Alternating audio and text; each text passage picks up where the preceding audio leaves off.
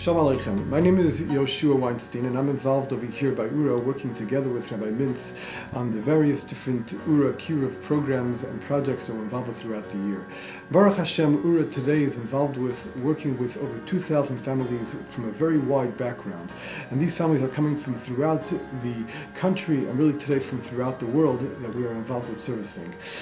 What I would like to share with you is particularly in how Oorah takes a personal interest in the families that we're involved with, an interest in making sure that these families have the tools that are needed to celebrate the Jewish holidays that we have throughout the year. The way Rabbi Mintz began years ago is that Rabbi Mintz took a child, he put him for the first time in Jewish day school. When he put this child into Jewish day school, Rabbi Mintz wanted to make sure that all the other children in day school would have, when that first big yunt of the year would come along, they would have that lulav and esrog to use for the first time. Rabbi Mintz was concerned, this family, this boy who's now going to yeshiva for the first time is not going to have a lulav and esrog. His parents don't know about this. So Rabbi Mintz, when he bought a lulav and esrog for his own family, he went ahead and additionally picked up another set for this child that he was sending to yeshiva. And as things have grown over 35 years, now, thank God, Baruch Hashem, we are sending out FedEx from our office, 2,000 sets of lulav and esrogim to families from throughout the country. And just imagine that feeling that there is for the first time, that a family, opens up their front door and sees that FedEx package that comes personally from Rabbi Mintz and from their friends at Oorah with that lulav and esrog that they've never seen before in their lives. And they say, what is this? And the child explains to them, we learned about lulav and esrog in school. And Rabbi Mintz, Oorah, has sent us a lulav and esrog to be able to appreciate and to celebrate the holiday. Even though you leave Oorah after summer, you don't really leave them. You're still one big family. During the year, every single chag. Example for Sukkot, you got a lulav and a trog, and for Purim, you got a huge mishloach manot from them. And no matter what, you're still always part of Oorah, even though you're not there. And they send us packages for every holiday. For instance, Sukkot, they sent us a lulav and etrog. I think Oorah was wonderful because they send us stuff for each Jewish holiday. To include the entire family, Rabbi Mintz thought, wait a minute, all the other children have sukkahs at home. Where is this, child going to get a sukkah from? So what Rabbi Mintz did is that when he would go ahead and he would build sukkahs for, his own family, his own children, his own grandchildren, they would have sukkahs, right? So he would go ahead and he would, buy and build and send some of the bachrim, some of the volunteers to go ahead and build sukkahs. Baruch Hashem, at this point, years later, it's a tremendous army of people that are involved in going throughout the New York tri-state area, but really we have sukkahs that we ship throughout the country, and we're sending out sukkahs to many families that never would have had a sukkah before, zochet to be able to have for themselves a sukkah for the first time that they're able to use, and they use it for years to come. Oorah's awarded us with a sukkah. So we got to experience our very first Sukkot in a sukkah. I think we were the only sukkah in 40 square miles, so it was really exciting, and my sons got a lot out of it. When it comes to Purim, Purim is a yontif, of course, that we all enjoy. Everybody gets dressed up in Purim. Everybody enjoys Purim. But you know what? If you're a child in yeshiva for the first time, or if your family's not so familiar with Purim, Purim is just not the same as it is for those who are part of our community already. And so therefore, what Rabbi Mintz would do is he would make a Purim Suda, a beautiful celebration with singing and dancing and entertainment and things for the families that he's involved with. Hi, my name is Tzvi Ariafi. I've been with Oorah for over 7 years, working a lot with the tuitions. In the past 7 years, things have changed greatly. When Chaim Mintz first started Oorah, he knew every student and he kept up with every student and the family. Now we're a lot bigger, but we try very hard to give the same personal attention to every student that we're helping. But we have to do it in a little different way. The first thing is we're involved in encouraging parents to send the children to a Jewish school. By most Oorah affairs, we'll have people there speaking to the parents, to feel out the parents, to see if they'll be interested in sending the kid to Jewish schools, to see what the reservations are about why they don't want to send the kid to Jewish schools. And we try to address the reservations. The other thing is, unfortunately today, because of the assimilation rate, it takes a lot of time sometimes to check out is a child really Jewish or not. The third thing we have to do is we have to find the right school. We have to find a school that the child will do well in. We have to find a school that the child will have friends, the child will be happy. We have to find a school that the parents will be happy with, and that takes a lot of time. We had one family that we worked on for 2-3 years to find them the right school. Baruch Hashem, this year we found them the right school and they're doing well. The parents went down to the school, they were very impressed by the principal, they sent the kids there, the kids are doing great, the kids love the school, the parents love the school, and since then, the parents started keeping Shabbos. We decided that's it, we're flipping the coin, and we cancelled public school, we pulled all our kids out, and through the help of Oorah and their programs, we're able to get the kids into Shalom Torah. Such an atlas when they come home from school and they're singing the Jewish songs, and I'm sitting at home, and the homework is math, English, Chumash, and Tehillim. Now, in order to give the same special attention that Rabbi Mintz gave to every student when Oorah was a small organization, we started 2 camps, Boys Zone and Girls Zone. We encourage all the students to go to the camp. Every kid in camp gets what's called a Torah mate, a big brother, a big sister to keep up with them. And that is how we know what's going on with every child, and we can give them the same personal attention that Rabbi Mintz always gave the children years ago when Oorah first started. Oorah has a bunch of camps geared to be Makarev kids. We have Boy Zone, Girl Zone, Teen Zone, Discover You, all to encourage kids to become more in touch with their heritage. Hi, my name is Yuval Gaslassi, and I went to Girl Zone for the past 3 years, since summer 2007, and Girl Zone is seriously one of the biggest parts of my life. It's always a struggle. What do we do to get these kids to come to our camps? But we have a tremendous amount of things that we offer them. We have beautiful grounds, we have a tremendous amount of activities that a lot of other camps don't have, and we're able to give them as horseback riding, bumper boats, zip line, major water slides, indoor, outdoor heated pools, Xbox room, game room.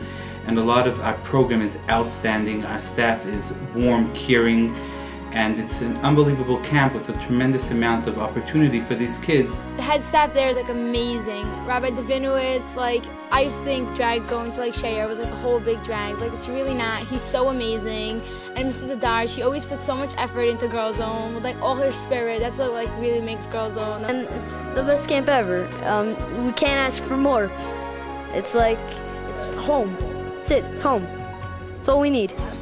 They rarely ever have that opportunity of seeing what a real Ben Yeshiva, Ben Torah, or a Bas Yisrael is really all about. And here for 4 weeks, they live in a bunk together with them. They sit with them in davening. They sit with them in a dining room. They daven with them, and they just spend time with them. And they have a good time and an exciting time together with a true Ben Torah, true Bas Yisrael. They see what it means living a Jewish life. But our goal is to follow up throughout the year. We have a Torah Mate program. We have trips that we do every Chol Hamoed. We take them on a trip and they get together with their staff again. We have a Shabbaton in the middle of the year, both for the boys and for the girls. It's not just for the summer. We have Shabbatons in a hotel, in camp. We have Hanukkah parties, Sukkot trips, Pesach trips. We go to Six Flags, New York City. And in Oorah we have amazing Shabbatons. We just finished in Hanukkah Shabbaton actually. It was so fun. We saw our friends. We ate amazing food. We did so much. We have the Shabbat Zone, which is a Shabbos house for the girls. Whenever they want to keep Shabbos and they want to get away from their surroundings, they could come and spend time with the staff and keep a Shabbos throughout the year. Also, they have Shabbat Zone every 2 Shabbats of the month, and Shabbat morning when you wake up, you feel different. You feel it's Shabbat, and you get all dressed up, and it's all fancy, and dancing and singing together is amazing. And on top of that, we have the Torah Mate program, which they learn with them, and they actually get miles and they get rewards for the amount they learn, and that is a tremendous tool for these kids that either are very little exposed or are unexposed at all to learn about Torah and mitzvahs and learn about Yiddishkeit. It's a wonderful program where you learn Torah with your Havrusa, and it is amazing. We steig away. We had the opportunity to have a summer with Oorah, and my sons walked away with so much that they learned throughout the summer. They've taught me a lot of things myself. After I went to Girl Zone, I started buying more skirts, and I realized that it could look nice, and my closet is like full of skirts now, and it's just because of Girls Up. My son Brian was awarded tefillin at Oorah. He was so committed to it and so dedicated to that, and Oorah got to see my son's potential. Hi, my name is Mordechai Beer.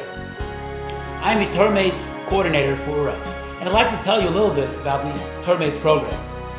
In the Torah-Mates program, we set up a Chavrusa, or a study partnership, between a Torah knowledgeable person together with a less connected individual.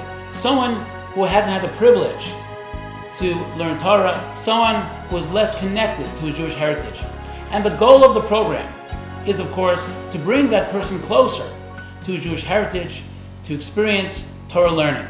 We wanted our daughter to learn about her Jewish heritage, and we had heard about Oorah, and they sent someone, a young lady who comes every week to our house, and Natalie and she tell stories, and they work together and do crafts, and my daughter absolutely loves it. She looks forward for her to come every week, and which was wonderful for my husband and I to see. It's great that she's getting this kind of new background that she never really was exposed to before. And since then we have been learning for over a year. I'd like to tell you a little story about one of our Torah-Mates, Chavrusas. We'll call him Robert. Robert originally wasn't interested in learning. It actually was his wife that pressed him to contact us, and she did, and we set up a studying partnership with Robert and one of our volunteers. It turned out that Robert hit it off tremendously with our volunteer, and Robert just loved learning to the extent that each week he just would eagerly await the next week. After a short time of this, I approached him and I asked him, Robert, perhaps you're interested in sending your children to a Jewish school? Again, Robert was hesitant once again, and he said, I don't think it's for me. I want my kids to have a good secular education. But after a little prodding, I was successful, Baruch Hashem. And today his kids are in a Jewish school. And to tell you the truth, he can't stop thanking me for that little prodding, that little encouragement that I gave him. He tells me that that there's nothing like hearing his children say over the lessons to him, and now they even have a Shabbos table to boot. But the story goes further. Last year, we had a Shabbos with Oorah. That means we have actually a retreat, a weekend retreat in a hotel in which all the Torah-Mates gathered together. Robert got up in front of the audience, and the audience was composed of hundreds of people. And he got up and he said, I'd like you all to know that I lost my job this past week. I remember the audience was stunned by such a proclamation. But he went on to say, normally I would have gone into a total panic. After all, how am I going to provide for my children? Where are we going to get our next meal? How are we going to live? But through Oorah and through Torah-Mates, I learned that there's nothing to worry about. I learned that Hashem is going to take care of everything. I realized that I don't have control. I realized that this comes from a higher, it really does come from a higher level, and I truly do believe that. And after I made that decision to say, it is what it is, I don't write the law, you know what, I don't have any stress anymore. Hi, my name is Avram Biederman, and I've been helping Oorah run Torah Spot since we started just over a year ago. We view this as a place that's going to be a home away from home for Jews trying to learn more about Yiddishkeit. Right now we have a program every Tuesday night. It's a lecture, but it's far more than a lecture. It begins with people coming together, there are refreshments, it's a very nice, welcoming environment. And Oorah's philosophy in general has been to help people at every stage of observance and every stage of education, with people that are just starting to learn about, reconnect with Yiddishkeit, people that have been from for many years, to enhance their knowledge of Yiddishkeit and Torah. And Torah Spot was designed to help further that. People, we have anywhere from 30 to nearly 50 people every Tuesday night coming together. We sit, we schmooze. It's one-on-one before. People talk with each other. People speak with my wife, with myself, with the other Oorah volunteers that come. All sorts of issues, all sorts of questions about Judaism, about Torah. Rabbi Mintz gives a beautiful, wonderful lecture every week. and then they could ask questions on any topic, about anything about Yiddishkeit that they'd like to ask. Torah Spot is a unique opportunity for a wide range of Jews, from people who are looking to reattach themselves to Judaism, to people who need some reinforcement, or even people who have been Torah observant Jews. It's a well mixed group of people who interact very nicely with the Rabbanim. Rabbi Mintz has been an inspiration to all of us. His style is low-key, but he's firm in his beliefs. He's not trying to beat anybody over the head. Like he says, he's not trying to make anybody religious, but he does give you the facts. And the facts are according to the Torah way. And he's informative, he's interesting, and each week he picks up from the week before, so you're not in a big void. And he also started something several weeks ago, which I think is nice. Before he gives his prepared share, he goes over a few halakhas, and of course at the end of the session it's wide open for discussion, and it's inspiring because for myself, I see people reattaching themselves. I see people, even when I'm on the street, I hear people talking to other people about becoming kosher, or how do I kasher. The things that we hear is how wonderful and warm an environment it is. It's not threatening, it's very casual, comfortable chairs, very modern decor, it's welcoming. I think another major factor is the approach. It's an attractive location. They did a beautiful job, meaning Oorah, in setting up the Young Israel of Elktonville's Simcha Hall, which is now Oorah's place where we learn. And it's, besides being clean and stylish and bright, there's a wonderful open smorgasbord, sometimes with hot food, sometimes, always with cold food, sometimes with hot food. People schmooze before, after. It's an enticing atmosphere. And the nicest part about it is it's always welcome. You're always welcome, and you always feel that you're part of the cloud.